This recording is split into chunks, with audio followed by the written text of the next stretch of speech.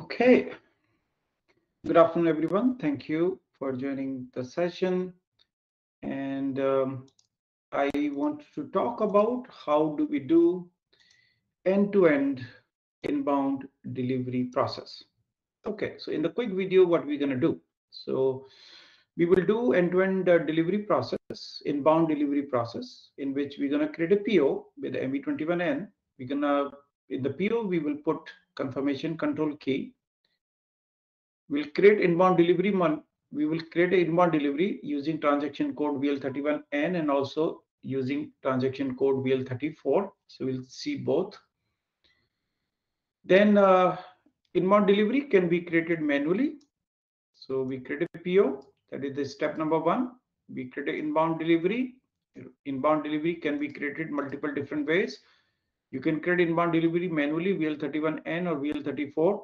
You can also create inbound delivery using Inbound EDI 856. And if you have a EDI 856 configured, inbound EDI which is coming from vendor can also automatically create delivery. Then once you create an inbound delivery, then we can also create a transfer order, which is used for the purpose of put away. So we can create inbound, we can also create a transfer order for put away process. We will create transfer order. We can create transfer order using WL32N. We can also create transfer order using inbound delivery monitor. We're going to check in both different ways. We can also confirm transfer order. So we'll see that how transfer order can be confirmed.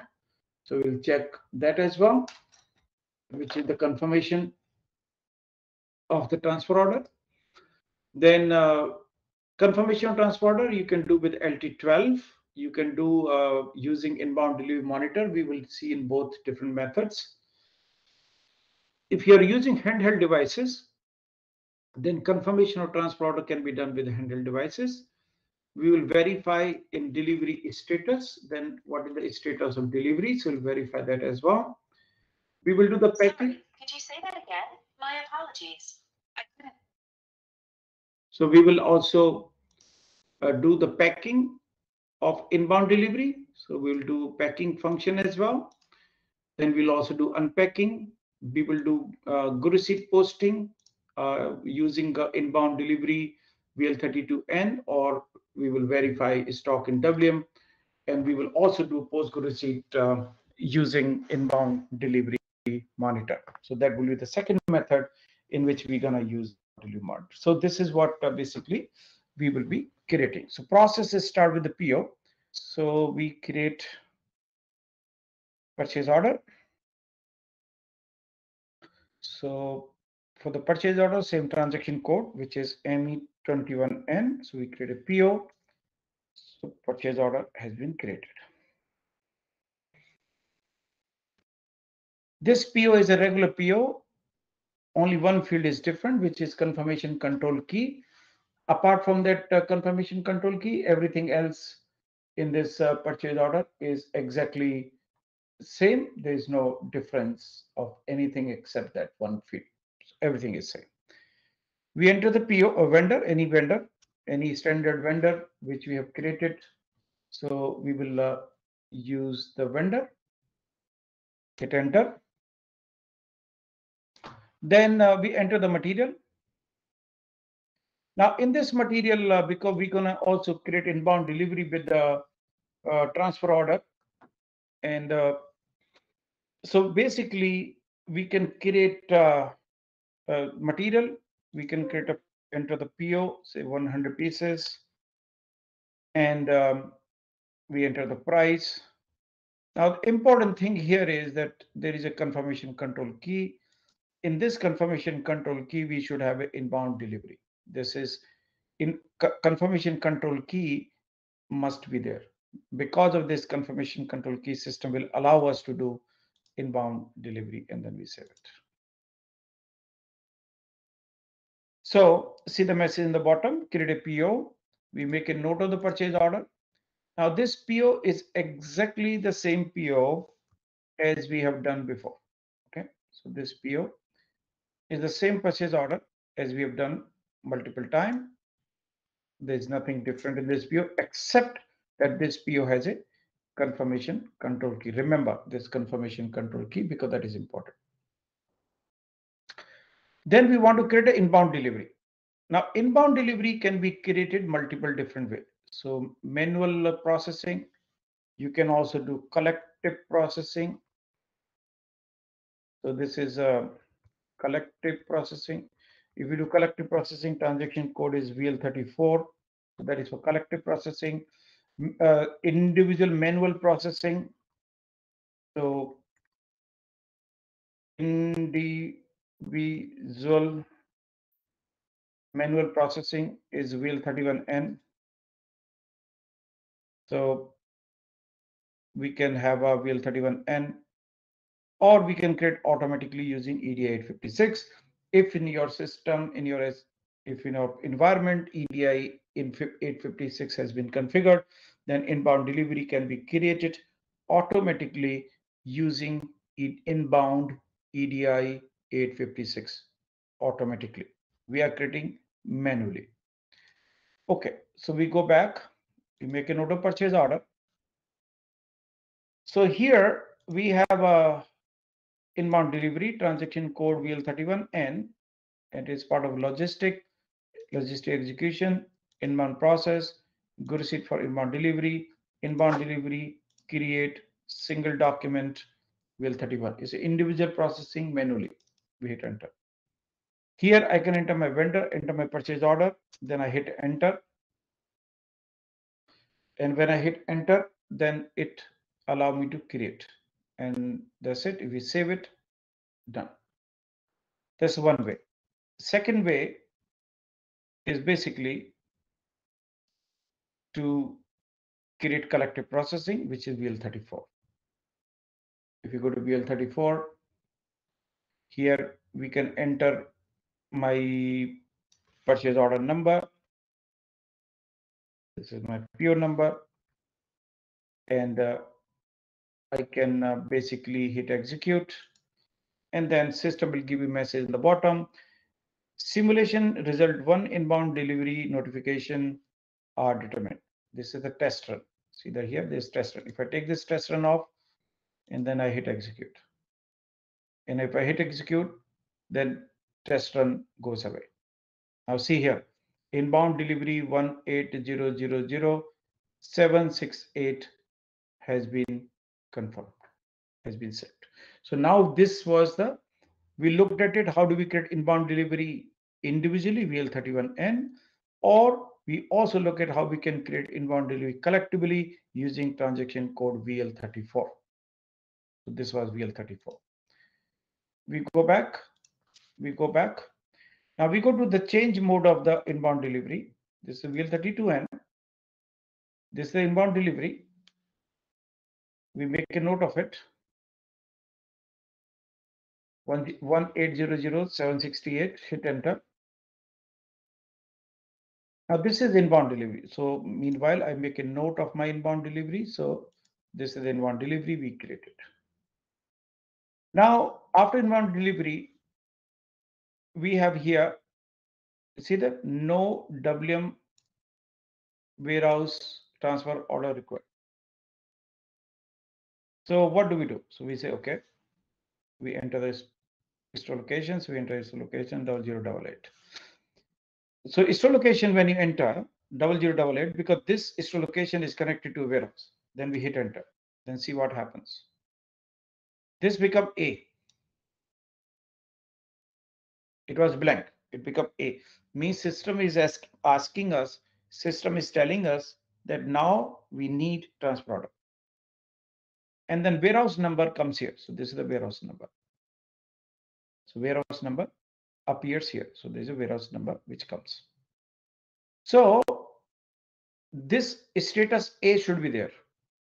If you want to create a transfer order, you cannot create a transfer order unless you have a status A. And status A tells me that for this inbound delivery, in order to complete put away, we need transfer order. So now we go to transfer process. We save it. Now, how do we create a transfer order? So transfer order can be created directly, VL32N. We can create a transfer order using inbound delivery monitor VL06I. So we're going to see in both different ways. So first, how do we do using directly using VL32N? So this is VL32N. And if you go to subsequent functions and create transfer order, and we put the plant here, and then system will allow me to create it. And then this is a create TO for inbound delivery. I select the put away in foreground, and then system tells me that, okay, this is allowing me to create a transfer order, and I can save it, and then we are done. I'm not doing that. So I exit out from here. I'm not saving it. So we saw how do we create a transfer order from VL32N. That's the one way. Now, secondly, we want to create a transfer order using inbound delivery monitor. So how do we do that? So we want to go to here. There is a list. There is an inbound delivery monitor. So we go to VL06I. And now here, this inbound delivery monitor, various things you can do here. And one of them is for put away. We click on the put away. And then we enter our inbound delivery number. So there are different selection criteria here. You can select by PO, by date, by warehouse number, by vendor, by inbound delivery. So there are different options which you can use in this screen to find your inbound delivery. So I put inbound delivery itself. So we just get the same delivery. And we hit execute. When we hit execute, then what happens? Then system tells me that there is this inbound delivery. This is a delivery date. This is the vendor. This is the name of the vendor. And this delivery is relevant for transfer order, and we need to create a transfer order. So now we're creating a transfer order using inbound delivery monitor. We select that, and then here we have a TO in foreground, TO in background. So we select TO in foreground. So we go to TO in foreground. Reach to same screen. When we go to VL32N, it was same screen. We enter the plant 1000, hit enter.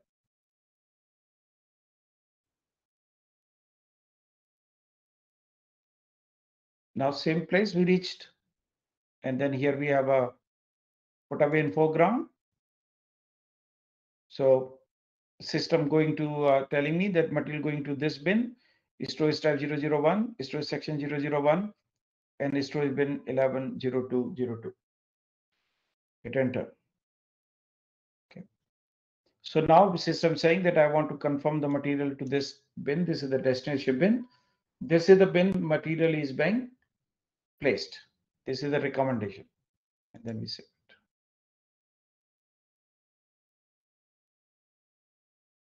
See the message in the bottom.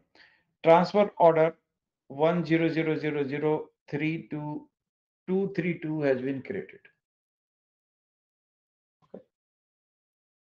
So that is what the transfer order basically means. Okay, so transfer created. We go back. Okay. Now, after creating a transfer order, the next step is to confirm transfer order. So we can directly confirm transfer order using LT12, or we can create with inbound delivery, or we can use handheld devices. But we don't have handheld devices. So we're gonna look at the LT12. So we go back. So we go back to here. So where is a put away, create transfer order, and here we also have a confirm transfer order.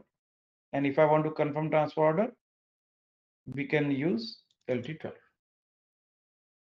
And LT12, if I hit enter, transfer order number and confirm and save.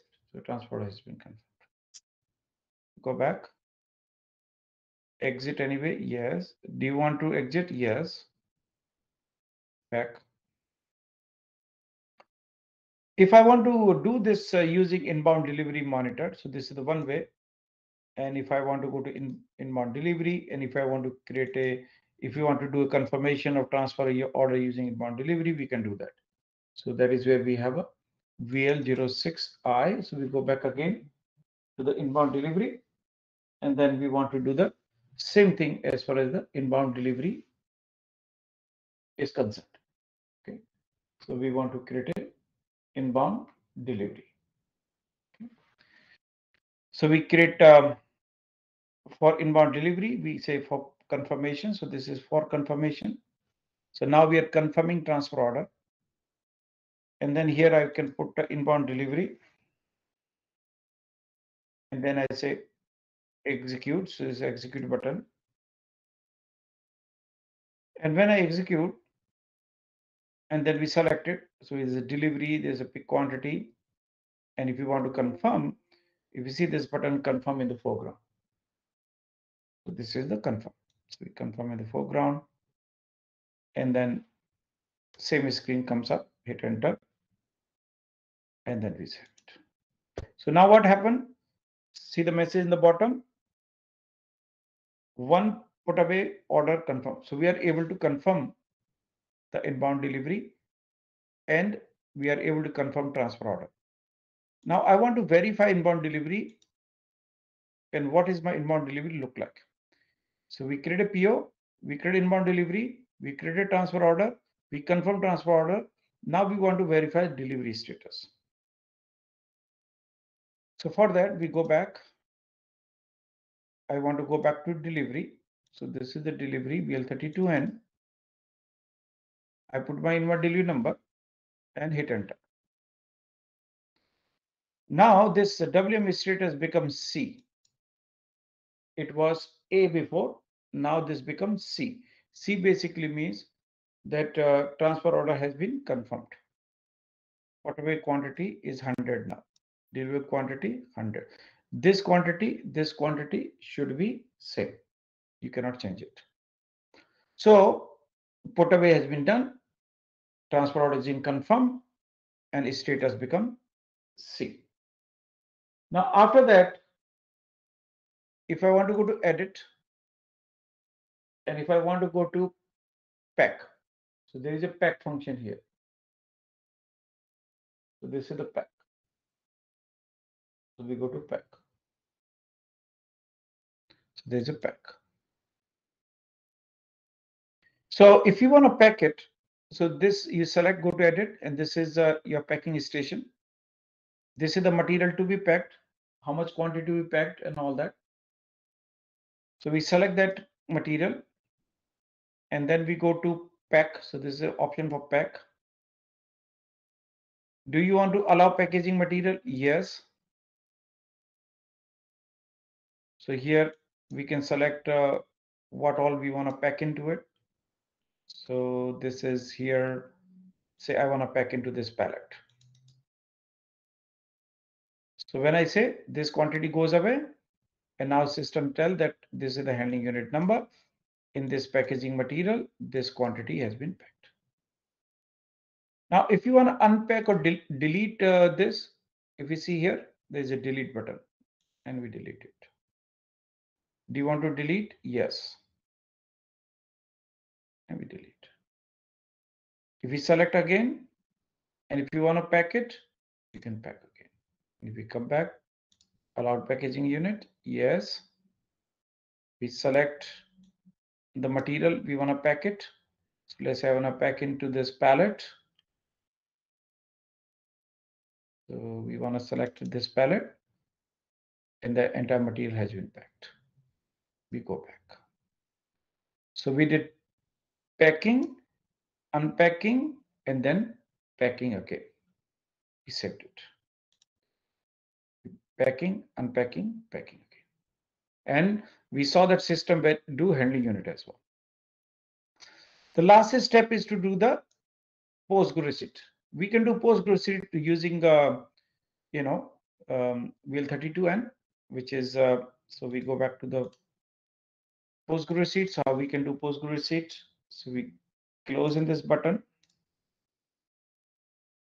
and here we have a post receipt button, and here we have an inbound delivery WL32N, and if you go back here, And then we can create post go receipt. We click on this and then post go receipt is done. So that's the one way of doing it. Another way of doing this basically is that we have this inbound delivery monitor. So inbound delivery monitor can be used for creating transfer order, can be used for the purpose of confirmation of transfer order, can also be used for the post go receipt. So we want to go to collective processing by inbound delivery monitor, and I put my inbound delivery monitor here, and we hit enter, and then we hit execute. This execute button.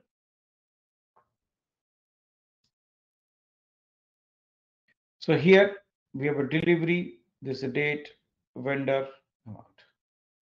We select that and then we go to post go receipt. So we click on it and system says what date you want to do it. It's just we want to do it on 8th February. We hit enter.